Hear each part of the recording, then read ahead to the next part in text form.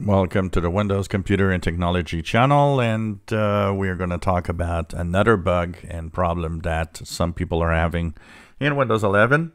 So some people upgrade to Windows 11 to find themselves with the Windows 10 taskbar at the bottom. So the upgrade was successful. You are in Windows 11 officially, but nothing has changed in the taskbar. No centered, taskbar with the start menu and so on. And for some it might be good because you can still use it as an old taskbar for Windows 10 that you can move around. But of course, for some people, the new look and feel of the Windows taskbar is what they want. So what happens is that it's apparently a bug that is happening through the upgrade process from Windows 10 to Windows 11.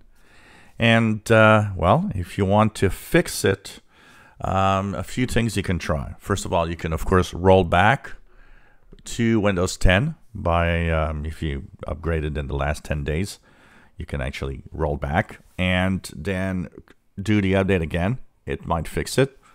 But there's also a method using the PowerShell command as administrator. So what's going to happen is I'm going to post the command in the description below. What you need to do is simply copy that command that I will have had posted in the description and simply right-click or go to the search and just start PowerShell in a admin form. So it's very important to run as administrator. And once you run it as an administrator, just paste the command that I will have posted in the description below. That PowerShell command actually fixes Windows 10 taskbar.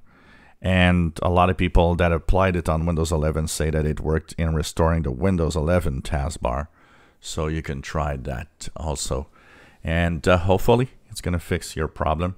But it is a problem that, even though Microsoft has not acknowledged it, they did say they are investigating it, which is kind of interesting when they, we can't say that it's a problem, but we are looking into it. So it's kind of saying that it's a problem. Anyways, if you want to try to fix it, just check that out. But it happens. Some of you are actually going to Windows 11 and still have the Windows 10 taskbar. It is a bug that some people have. If you enjoy my videos, please subscribe, give us a thumbs up. Thank you for watching.